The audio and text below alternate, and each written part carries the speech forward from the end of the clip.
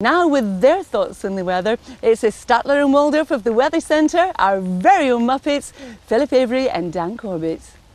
So Dan, yet again you bring me here to the salubrious surroundings of the BBC roof. It's not raining yet. On just after the anniversary of the Great Storm. So where were you?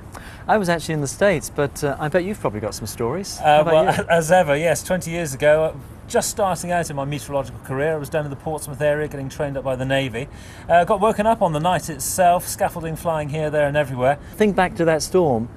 Do you remember how many people back then said, was that storm related to global warming? I can tell you exactly how many people asked me about global warming that day. Zero. Absolutely zero, which is very interesting. Compare it to today. Yeah, and how shows many you people... how times change and how the whole perception about weather and its impact is really, really changing. And it's something that we have to be conscious of, obviously, on a daily basis almost, not just with the big events.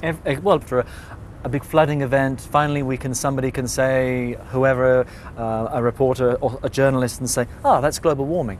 And indirectly, in some respects, yes, it might be, but it's a little bit too easy and there's a bit more science to that. But what we need to do, I think, we need to be the voice of reason and explain this is what's going on and this is this is what the storm relates to. It's very difficult to get, I find, to get the right sense of proportion across. We say 3 or 4 inches of rain, but I'm still not sure that the public actually understand how that suddenly becomes 5 feet, 10 feet of water in their basements, in their front rooms. Yeah. And the impact, of course, changes all the time with the geography. An inch of snow in London can be chaos. An inch of snow in Scotland, happy days. Yeah. Get the toboggans out, get the snowball fights going, get the snowman made. Hold on a sec, I've got to go and do a broadcast. Let's do it again. See you. Bye. Well, if talking ever becomes an Olympic sport, there are 2 golds there right away. Phil and Dan.